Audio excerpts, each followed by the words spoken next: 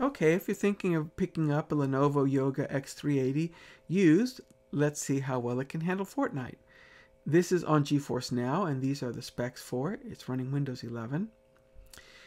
And as you can see here, starting off, gameplay is smooth.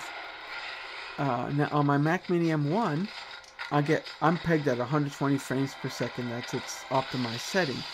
Here it tends to fluctuate between 30 and 90 frames per second, but you do see it as smooth gameplay. I'm not having any lag here, which was helpful because I was tired when I did this, and you can see I didn't hit the guy once with that pistol, and yeah, I'm barely hitting him with the chains.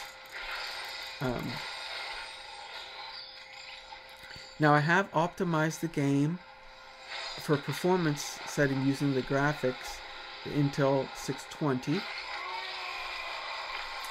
And here I'm trying to take Zeus out, and he's about to take me out. So I run behind a column here, and he thunder strikes that. And the storm gets him in the end, so I lucked out yet again. But again, you can see gameplay nice and smooth. And boogieing out of there with the wings of Icarus. And here I'm landing at Snooty Steps, the mansion here. And I'm taking a escape and evasion approach since I left my chains by accident at Mount Olympus. And only one of the weapons I have is suited to close combat. Okay, and here we are. Nice to have a red eye on a gatekeeper in close quarters. That saved me again. And see, there's only 4 other players left. And let's see here. Oh, we're down to just one other person. I'm trying to see from where is he shooting, and tagged me hard.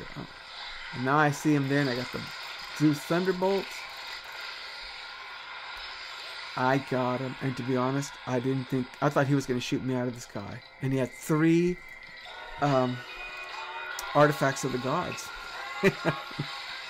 A lucky game here, but you can see how well it works